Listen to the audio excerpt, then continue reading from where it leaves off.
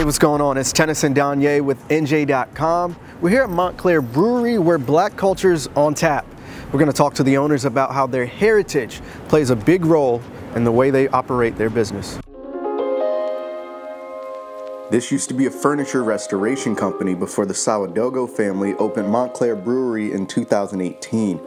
It's a unique spot to grab a brew here in North Jersey, infusing ingredients from beer made in Africa with elements of black culture found here in the U.S. and abroad. Beer was always being brewed in Africa by women. Like I say all the time, I'm probably one of the first men from Africa that ever tried brewing beer, because it's not accustomed for men to brew beer in those countries. So I learned to brew originally from my mother. Leo Sawadogo is originally from Burkina Faso, West Africa.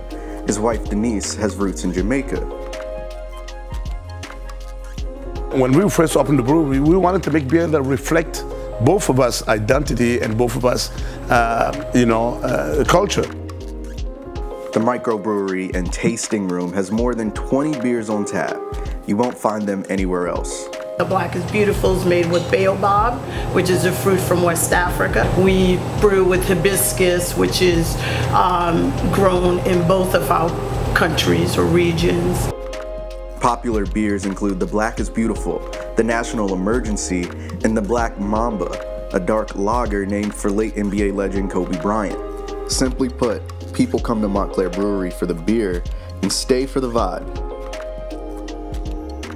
Every February we celebrate Black History Month with the Black History Month series of beers for any type of holiday. For like Jamaica Independence Day, we did a whole celebration, weekend celebration with reggae music. We'll have our Jamango IPA and different things like that. So it's important to do that.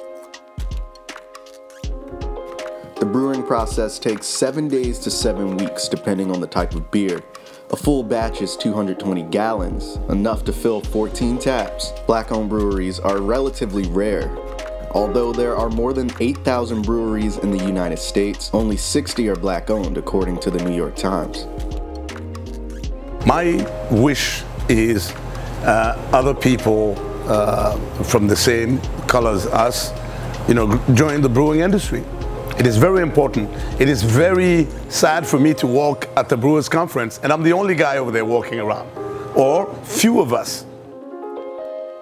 However, in a year rife with racial unrest over the death of George Floyd, the owners say they've seen an increase in patronage. We were flooded like that weekend and then that week after, where we ran out of things because we had no idea that was coming. Yeah. So all of a sudden, everyone wanted to support like a black-owned business. And it's still going. Still going as of today. Which is good, and we hope it continues as well. That it's not just a fad or a trend. That we need to make this a part of every day. Thank you for joining us on Black in New Jersey, a show that's unapologetically black, unapologetically Jersey. For NJ.com, I'm Tennyson Danye. Cheers.